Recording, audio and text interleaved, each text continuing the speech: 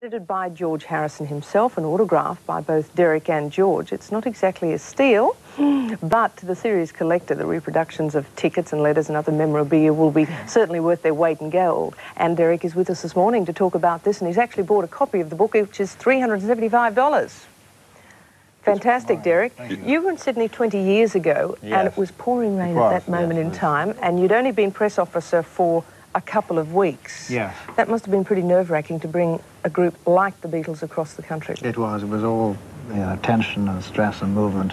And the weather was wild and violent and inviting. So we ran out into it. Yeah, knew you were coming this time.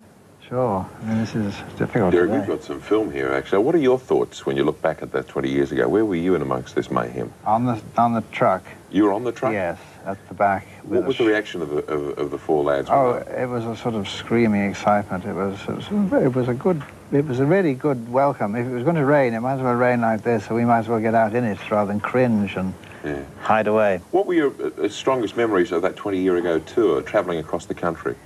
Well, the memories really was, there were balcony scenes, which we never did anywhere else. I think we did enjoy getting out there. It became quite a feature. Some of the photographs in the book, actually, that you took.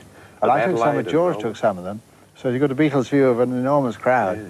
I didn't realise how big the crowd was. One of the comments, actually, you made in the book about the Australian tour was the commercialism. You seemed to be surrounded. Well, we'd come from sort of cunning, subtle commercialism in England. It wasn't out front. Brash, brazen Australian commercialism. Yes, it was right out front. There was Dayglow signs on the side of the cars saying George had his own car, and then Ringo, and all four had their own little cars. Yeah.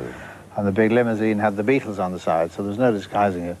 We've got some pieces, some very lovely pieces, actually, of a press conference in Australia we'd like to show you and get your comments.